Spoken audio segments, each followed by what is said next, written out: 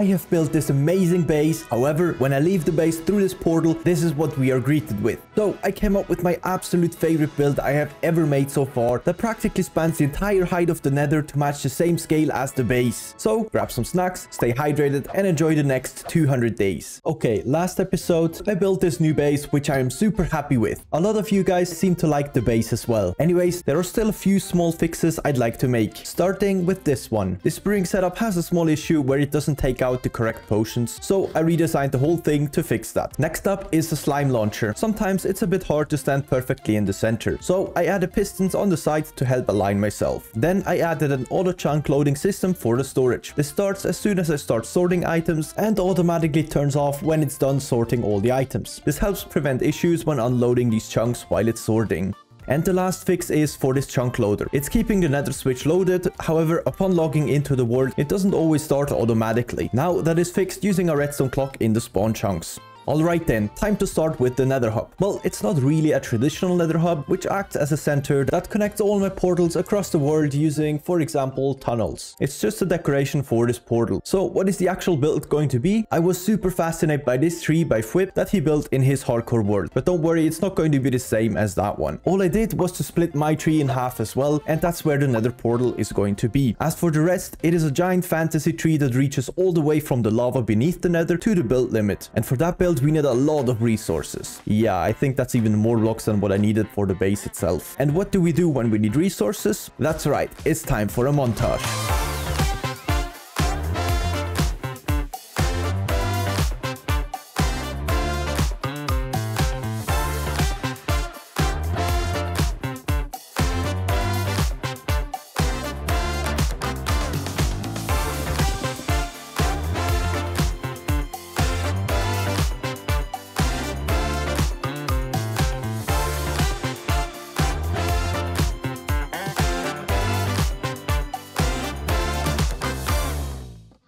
Alright, now I have all the blocks we need to build this new portal. This whole process took about forever, but that wasn't gonna stop me. I now have a blaze farm as well, which I needed to craft all the end rods. Also, a quick side note, in case you are wondering where my 20 god apples went that I acquired in episode 1 when I looted all the ancient cities, I lost them.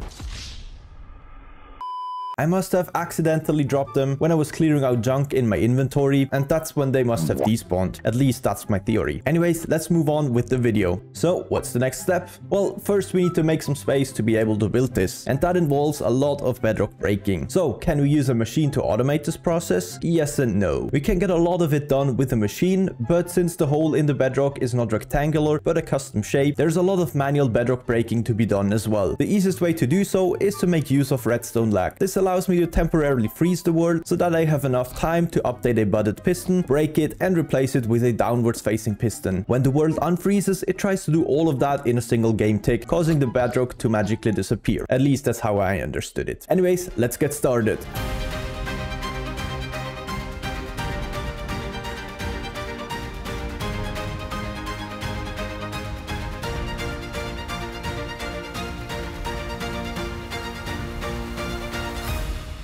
This was quite a lengthy process, but also quite a bit relaxing, to be honest. I was just watching YouTube or a movie on the side while breaking the bedrock. Anyways, now that that's out of the way, I also need to remove some blocks underneath before I can build the nether hub. So here's another short time lapse.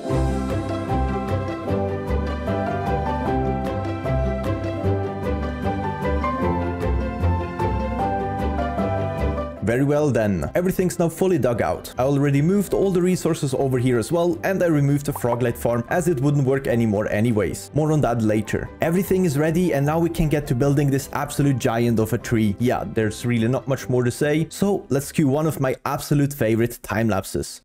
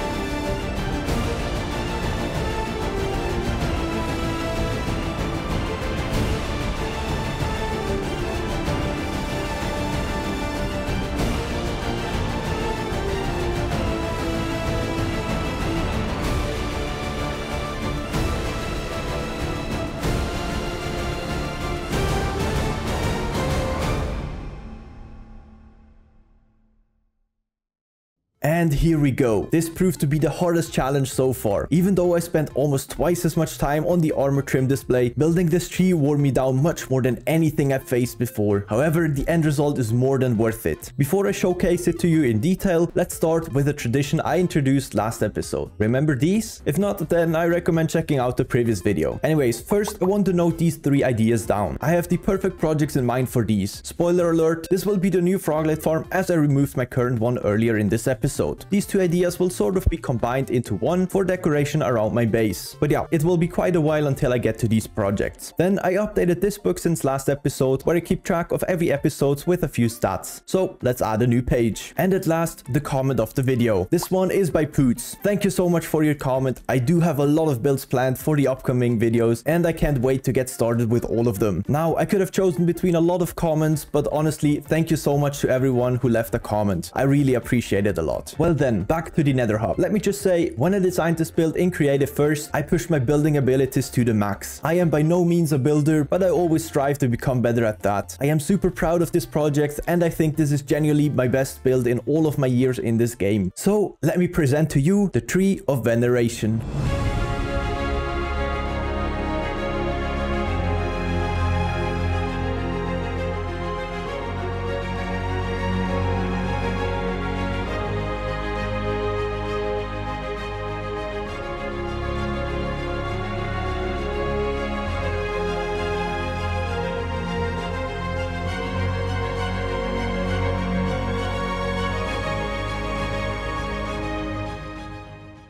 Let me know what you think of the name down in the comment section below. If you have a better name for it, feel free to suggest a different name. I had to learn a lot about building trees in Minecraft before I could even attempt to make this project come to life. Now, I posted about this build a while back on Reddit already, and a lot of people enjoyed it, so I hope you guys love it as well. Alright then, in the center, I can fly up and down to travel from the Nether roof down into the actual Nether. In this crystal is my portal to the new base. There are also the 2 portals for chunk loading the storage system slightly hidden away. And yeah, the rest of it is all decoration. The canopy took forever to build, even with Matica, which lets me place blocks in mid-air. The total build time is nearing a full day, but at last it is fully built. Anyways, that's it for this episode. The next video will be a world tour of these past 1500 days. I realize that you guys might not have the same understanding of this world as I do. So I know this world inside and out, but you guys might not. Also, I edit the videos to be very fast-paced, and with a world tour I can slow down a bit and show everything in more detail. So stay tuned for that one. I hope you enjoyed the video as always,